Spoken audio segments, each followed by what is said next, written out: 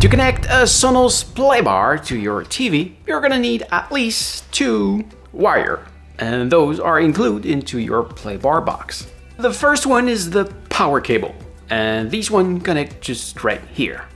The other side, of course, goes to a wall socket or a power bar. The other cable is the optical one. That one will bring the audio from your TV to your soundbar. If this one is not long enough, I left you a link in the description so you can order a bigger one. Very important, when you receive it, if you see a small plug at the end of the connector, remove it. One side goes to the optical input of your soundbar, and the other one goes to the optical output of your TV. In the last 15 years, I never seen a TV without an optical output, so yours probably have one. If you search for it on your TV, it looks like this. There is a small door that closes in front of it, and you should see a red light on the back. The light you see is the audio signal. That's why it's called optical cable. Be careful not to bend the wire. You could break it or block the signal to go through, because it's all made of tiny mirrors inside that allow the light signal to reach your soundbar. And it's not the easiest wire to connect either. When you look at it, there is one side that is flat, usually that side goes up. But as you can see on my TV, that's not always the case.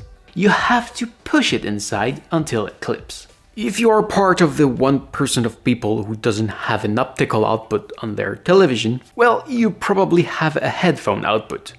So in this case, you will need an analog to optical converter, and I left you a link in the description so you can order one if you need it. Finally, the 2 other connectors that you see on your soundbars are for the network.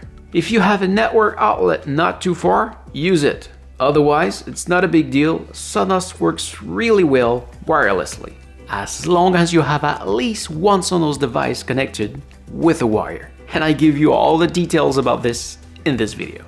And if you want to add a sub or 2 or surround speakers to your PlayBar, well, you don't have the choice to have at least one device connected with a wire. It doesn't have to be one of the Sonos speaker that is in your home theater, but at least one in your house. Speaking of connection, if you want to add a sub or surround, there is nothing easier to connect. The only thing you need is the power cord. And if you need help to configure all this, I invite you to take a look at the video on the upper right corner. Finally, about the orientation, you have 3 options.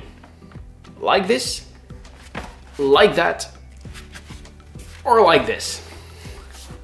This orientation has been thought for a table installation, because as you can see, underneath there is 2 little surfaces that grip to avoid the speaker to slide and also absorb the vibration. And those orientation are more for wall installation. But still, you can install it in the direction you want. The PlayBar will adjust itself to the orientation, and you shouldn't see any difference in the sound quality. For wall installation, you will need a wall mount kit, and you can order it with the link in the description. About the installation video, that will be for another day. Oh yes, and I almost forgot. I heard a lot of people complain about the fact that the PlayBar only have one input, but yet it's largely enough. The idea is that you connect all your devices to your television. So your Apple TV or Google Chromecast, your PlayStation, or even your cable box, dish, or DVD player if you're one of those who still use it today. And automatically, when you select the input of the device you want on your television, the optical output of the television will send the audio to the PlayBar. So basically, thanks to a single wire, your PlayBar have as much input as your TV have. So this is it. Thank you for watching. I hope it helps. If yes, please give me a thumbs up. If you want to see my other Sonos tutorial, visit my link in the description or just right here. I have a lot of video on the subject. Also, feel free to leave me a comment down below. Maybe you'll give me an idea for the next video. If you're shopping for a new Sonos device, please see my link in the description, and you should also see my video how to choose the right Sonos device for you just right here. Finally, don't forget to subscribe to my channel so you can find me back easily next time you need help. Take care, and I hope to see you again, maybe on my main channel. See ya!